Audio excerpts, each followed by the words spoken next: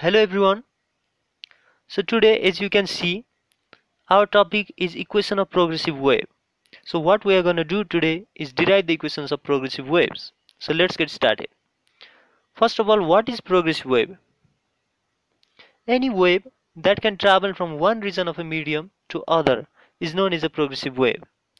Here you can see a progressive wave that is traveling from left to right in a medium. Now let's move towards the derivation of equations of progressive wave. For that, consider a progressive wave that is traveling from left to right as shown in the figure. Here, y is the displacement of vibrating particle, t is time, a is the maximum displacement of vibrating particles which is known as amplitude of vibration, and lambda is wavelength of wave. So, the equation of progressive wave is given by displacement equations of vibrating particles. Here we can see our wave is a sinusoidal wave.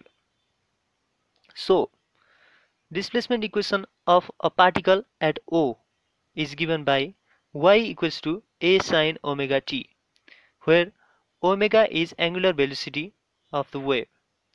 Now, we are interested in finding the displacement equation of another particle at any other point P at distance x from origin O.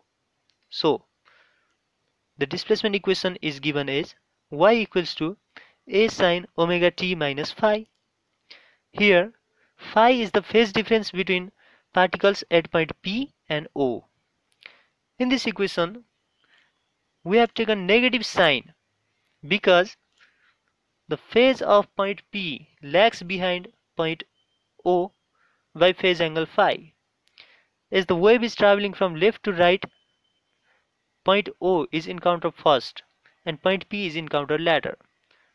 So, which results the phase of point P to lag behind point O by phase angle phi. Now, we're going to find the value of phi here.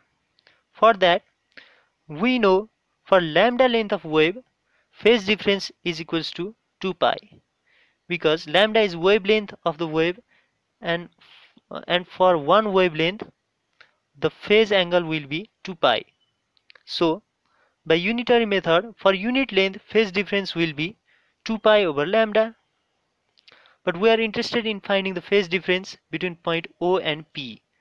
Point P is a distance x from point O. So for x length of wave, phase difference is given by phi equals to 2 pi over lambda times x. So we are going to substitute this value of phi in equation 2. On substituting the value of phi in equation 2, we get equation y equals to a sine omega t minus 2 pi over lambda into x. This equation can also be written as y equals to a sine omega t minus kx, where k equals to 2 pi over lambda is simply a constant known as a wave number. Here, this equation is the equation of progressive wave in one form. Equation of progressive waves can be modified in several forms, which we are going to do now. So, we know that omega is equals to 2 pi over t. On substituting this value in equation 3, we get equation y equals to a sine 2 pi over t times t minus 2 pi over lambda times x, which gives the equation y equals to a sine 2 pi times t by t minus x by lambda, which is equation of progressive wave in another form. Now, also, we have omega equals to 2 pi f, where f is frequency of vibration, and f equals to b over lambda, where b is velocity of wave, that is the speed of wave with which it is propagating in a medium. From these two equations, we get omega equals to 2 pi times b over lambda. Substituting this value in equation 3, we get equation y equals to a sine 2 pi vt over lambda minus 2 pi by lambda times x. So from this we get a equation y equals to a sine 2 pi by lambda times vt minus x, which is required equation of progressive wave in another form. Here we have considered wave traveling from left to right, but if we consider wave traveling from right to left direction as shown in the figure, the equations of progressive waves are gonna be like this.